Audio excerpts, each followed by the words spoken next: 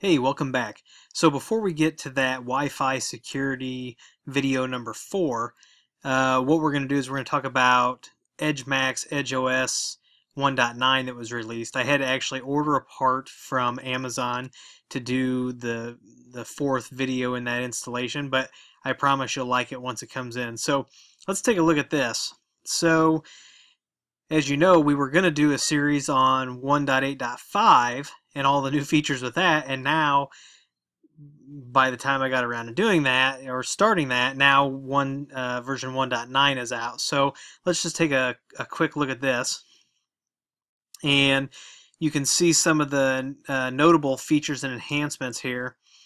You have new basic QoS feature for configuring simple quality of service policies, IPsec crypto offload support for the EdgeRouter X platform, new support for VLAN and DHCP version 6 PD options, so they added that into the web interface. New switch setup wizard for the EdgeRouter X platform, so you can actually, I'll actually scroll down and show you that here in just a second. And use kernel mode for L2TP IPsec server for improved performance. Now, I was running the beta of 1.9 and I haven't done any production 1.9 installs yet, but we're going to upgrade one here live and see what happens. But first we'll scroll down, and the one thing that I'm really excited about actually is the switch config. Oh yeah, here it is. So Web UI adds switch setup wizard for the EdgeRouter X platform to simplify the task of setting up the device as a simple layer 2 switch. So that's utilizing all the ports on the device. So it looks like they actually have a wizard for that now, which is fantastic. So I mean, I don't know where else you can get a 5-port switch for $49 that has the capability of the EdgeRouter X. There are some other lower-end switches that are not Ubiquiti devices, and that's actually what I ordered from Amazon for part 4 of our Wi-Fi security, so you'll see that. But with this in 1.9, I may end up scrapping that other device and using Ubiquiti across the board. So I mean, there's a very high probability of that actually happening. So, but so what we're going to do is we're going to cruise on over to https://www.ubnt.com/download. We're going to go to the EdgeMAX section, and then when you go to this, you'll see EdgeRouter firmware version 1.9, and we are going to download it for an EdgeRouter X.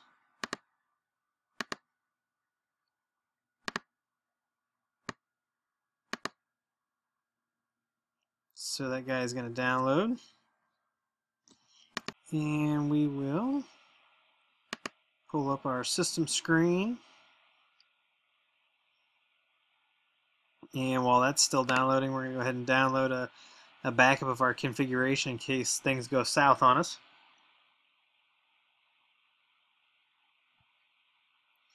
There was one other thing I think I wanted to talk about the EdgeRouter.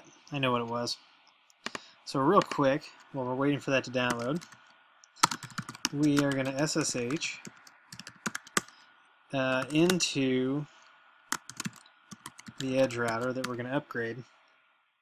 But what I wanted to talk about is I'm a huge fan of the web interface that Ubiquiti's created, and I think it's second to none as far as networking devices go.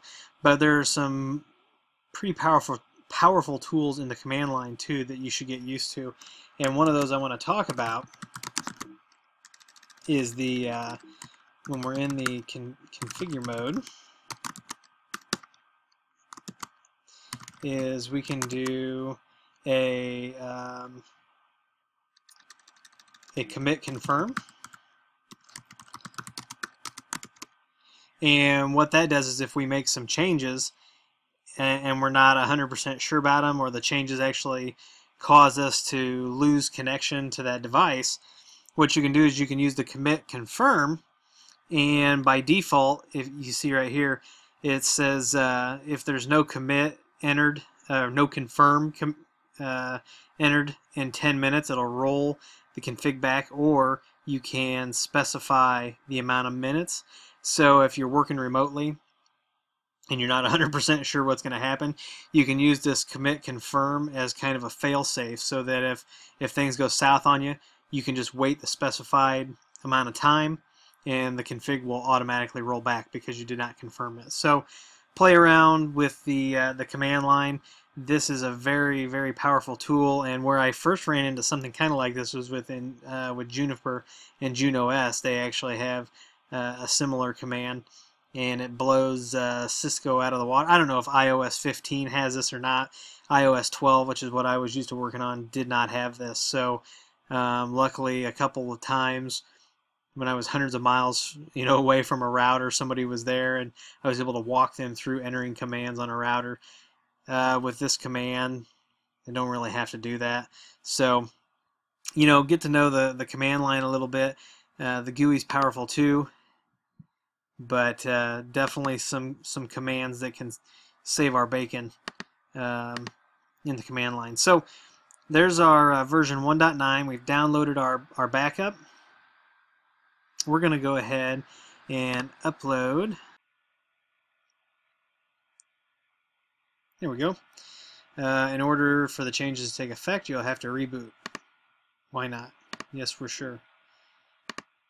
So we got kicked out of the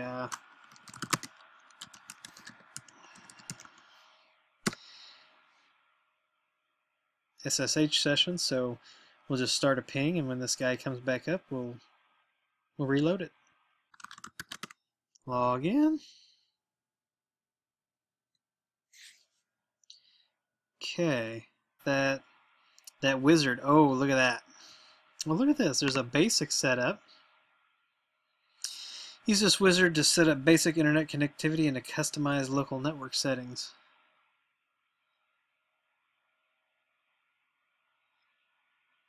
So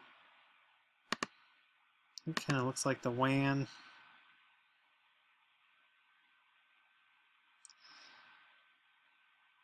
Interesting. But here's that switch. That